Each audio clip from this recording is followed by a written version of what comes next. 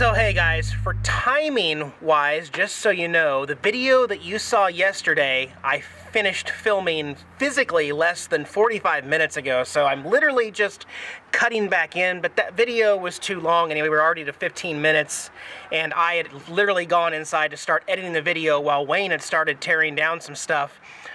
Ironically, we have some interesting updates here, literally just less than an hour after I ended my last video, and Wayne's going to tell you what's going on. Alright, so Wayne, you started tearing in here so you can get access to the fuel pump. Tell me what's going on here? Well, once I got everything up and out of the way, I found the wire that goes to the fuel pump. It's broke. And right next to that wire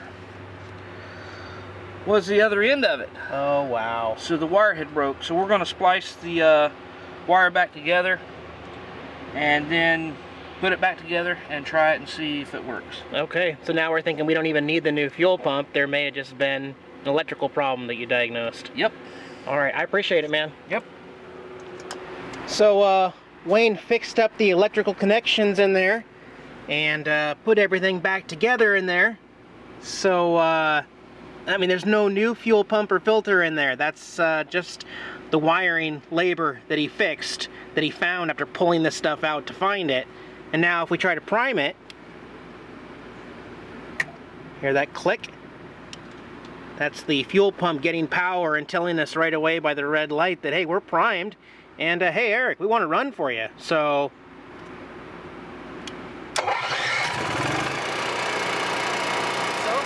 Wayne fixed the generator. It was an electrical problem the entire time. It really is just kind of a choice at this point. It's like, well, should we still wait till tomorrow and put in a new fuel filter and pump and stuff? But it's running fine now, so now that he's kind of shown me how to get at the fuel pump in case that happens again, that's the other funny part, is if I'd taken this to an own-and shop, I would have had to book it out 3 weeks in advance and have them they wouldn't diagnose it, of course. They would just tell me that the fuel pump isn't performing and that we need to replace it. And I mean, let's be honest, they probably wouldn't have told me like Wayne did when he found the electrical wire problem instead of the actual fuel pump. They would have just charged me for the fuel pump and made it work and said, hey, we fixed it. You know, I mean, come on. That's the truth about big shops and stuff, and that's why I was really confident and happy to bring it to Wayne to have it looked at. So, you know, at this point, to save a day and to save a little bit of money and put money in the gas tank instead, I'm actually not gonna wait till tomorrow to replace the actual fuel pump on the generator.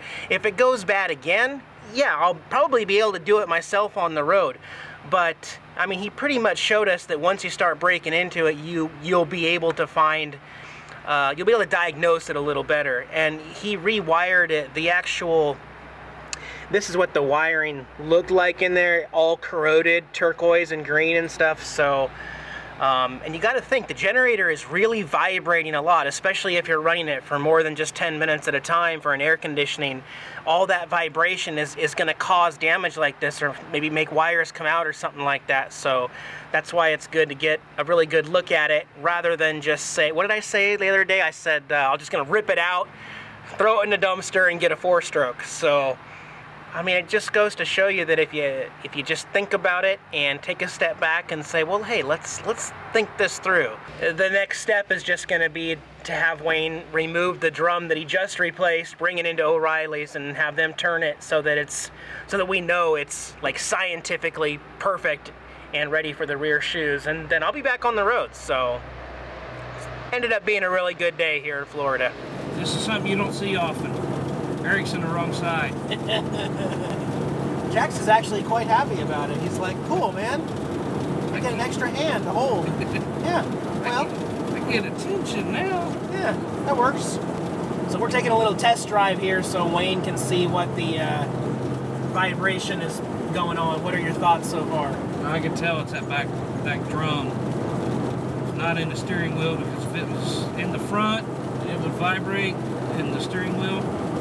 And everything I feel is like coming from this back side with the new rotor we just put on. So, word to the wise, if you have a dually van, Ford or Chevy, and you're getting new drums put on, even though the guy's going to look at you crazy when he takes it out of the box on the counter, tell them you want to get it turned right out the box.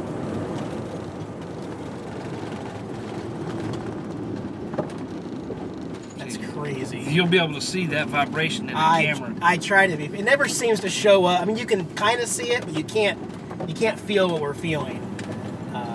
Anything brand new at the box, you would, but that's just shoddy, just a crappy part. I hate to say it, but yeah. But hey, turning it does help. I can confirm that. So, hey, you know, the evenings are actually kind of nice. It still gets down to like 78 degrees, cooling off, and I'm just gonna hang out here. Gonna park outside Wayne's house until tomorrow.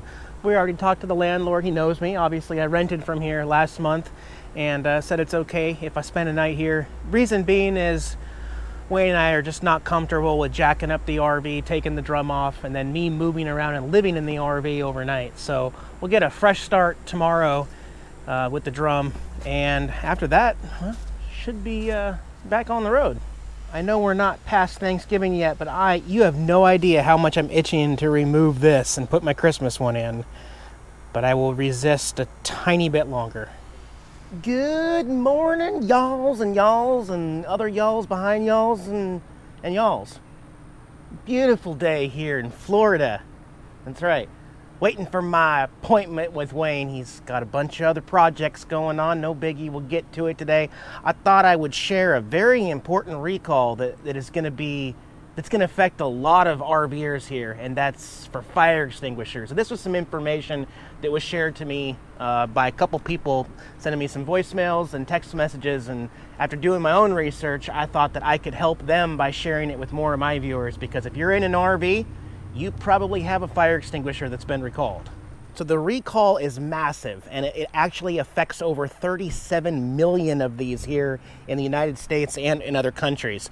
The brand is KIDDE, K-I-D-D-E, and basically the easiest way to describe it is if you have a plastic handle fire extinguisher, if this is made of plastic, it's definitely one of the ones that's been recalled. The problems are when you go to use them, they don't do anything, they have a problem. Not sure if it has to do with movement, but pretty much these thin ones with the plastic handle, because they're so light, they're really been popular with RVs.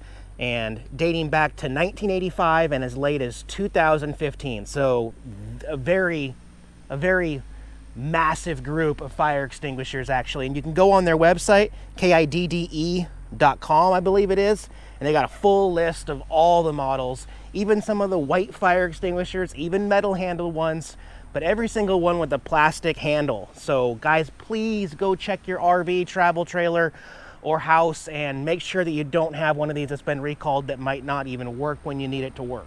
You know, it's one of those things where that false sense of security, you think that you have one. I have two other fire extinguishers. I have the fire extinguishers in a can, one up here by the driver's seat and one by the back bedroom back there. So this wasn't my only fire extinguisher, but man, had it not been for several of my viewers notifying me of that, I wouldn't have known. I may have reached for that hoping it was going to put out a fire in an emergency, and who knows, it may or may not have worked. So the other thing about it though is, I'm just going to point this out, I've been trying to contact KIDDE, I don't know how you pronounce it, but all they really say on the recall is contact us for more information. Now if you're talking about 37 million people that are all trying to get information, I can't get through. I've never gotten through on the phone the last 48 hours. I've sent them emails, I've sent customer what do you call them, fill out the form with a customer complaint, gave them the model number and everything. I don't know what to tell you as far as what to do. So I am probably just going to finally just throw it in the dumpster and go buy a different brand, because they have really bad, terrible customer service right now. I understand they're getting swamped. Like pretty much every fire extinguisher they've ever made has been recalled, and I think they're supposed to replace it, but until I physically hear back from the company, which is probably going to go bankrupt and just not reply, I don't know. But otherwise, I would stay, just go to Walmart, Home Depot, and buy a different brand than that for now, probably, or buy the ones in a can. Since we're on the page with fire safety and fire extinguishers, it's a great time just to remind people in an RV, especially if you're full-timing, about replacing the batteries in all of your smoke detectors and carbon monoxide detectors and propane detectors and all that stuff. I do it once a month, which probably seems ridiculous, but no matter what, once a month I'm going to go to my carbon monoxide detector here and I'm going to replace the batteries whether I need to or not, just to make sure that I don't ever have to worry about them going dead once a month.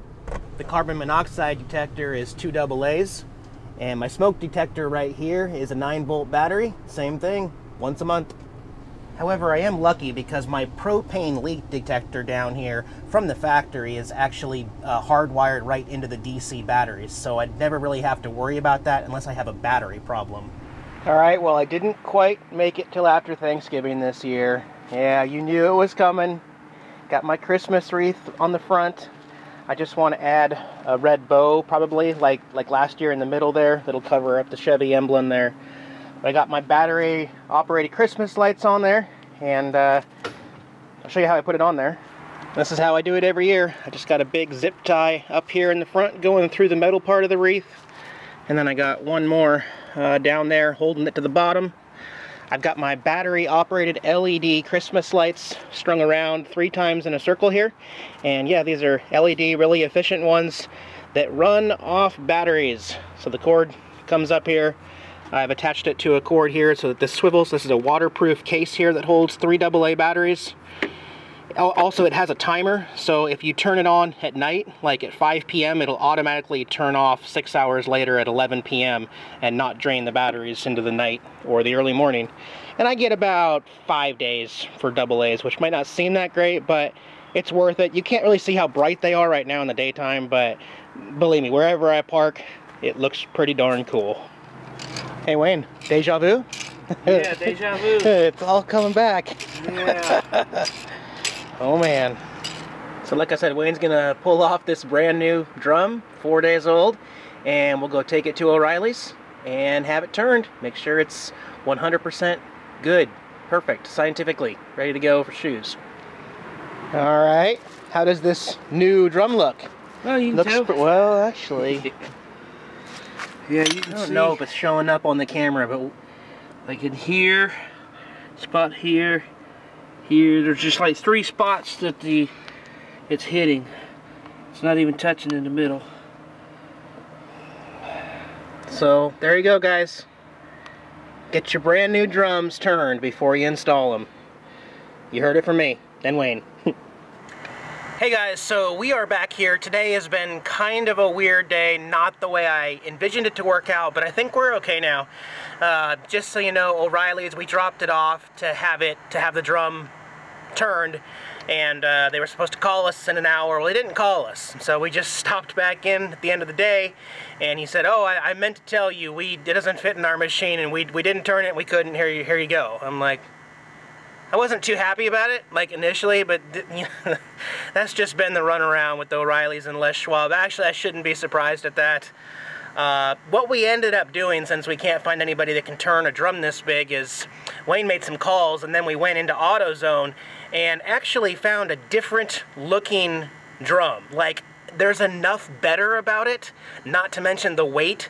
So I just bought it out of pocket. We've got the new AutoZone drum here. This is the O'Reilly's one that's failed on me 5 or 6 times now.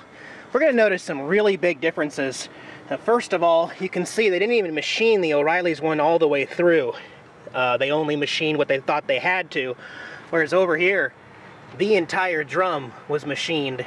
And looking at the part that's most important, where the shoes are hitting, look at the thickness that they left right there compared to the thickness left. This has not been machined yet. They were going to, but they didn't. This is what you start with the O'Reilly's brand versus AutoZone. So, and there's actually a lot of other differences.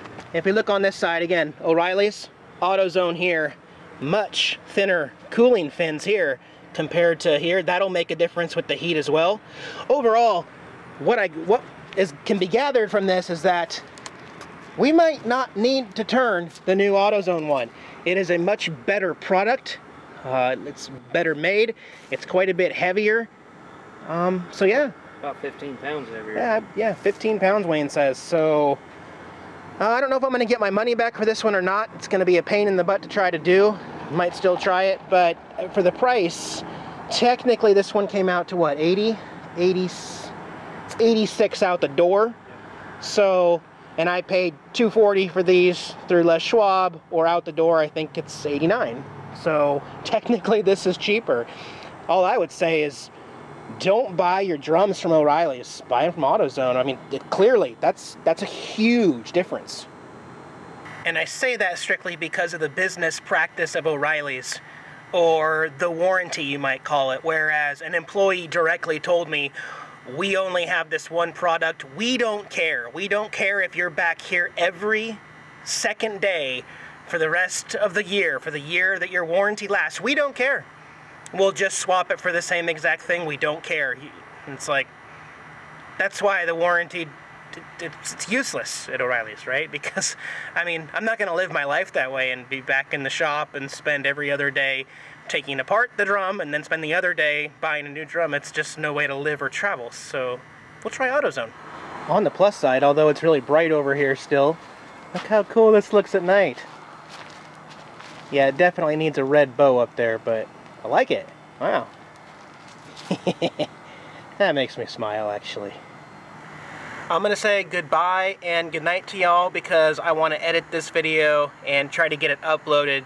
My goal here is to leave tomorrow morning from Panama City and tomorrow get back to doing what I'm supposed to be doing, what I want to do. So I assume everything is going to be okay.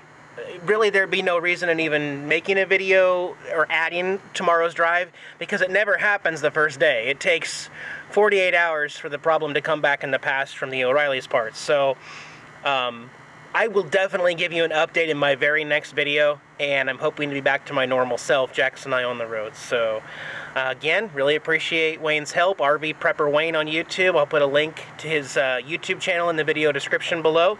And here's to the future, guys. Thanks for following me. Let's have some fun.